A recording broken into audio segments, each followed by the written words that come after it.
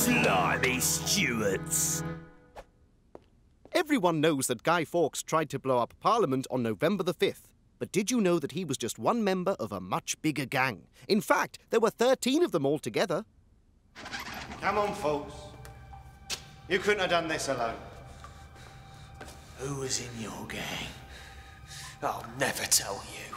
Oh, we'll see about that. What? What? No, you don't laugh, I laugh. It was the plot that seemed unthinkable.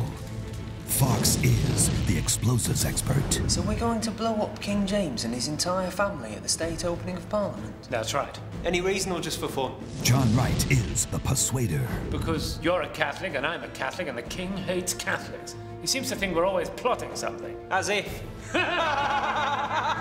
It was the plot that sounded impossible.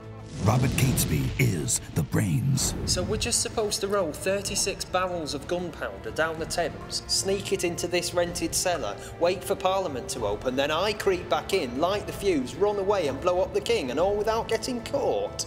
Yes. OK, just checking I had that down right. It was the plot that would surely go wrong.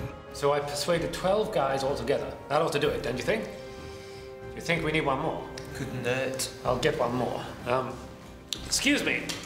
Would you like to be in a plot to blow up Parliament? Oh, yes, why not? But I'll just check my diary. When were you thinking? November the 5th?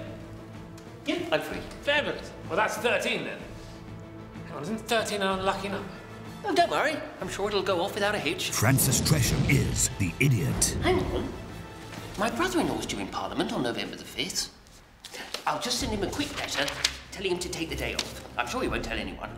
It was the plot 3, 2, 1.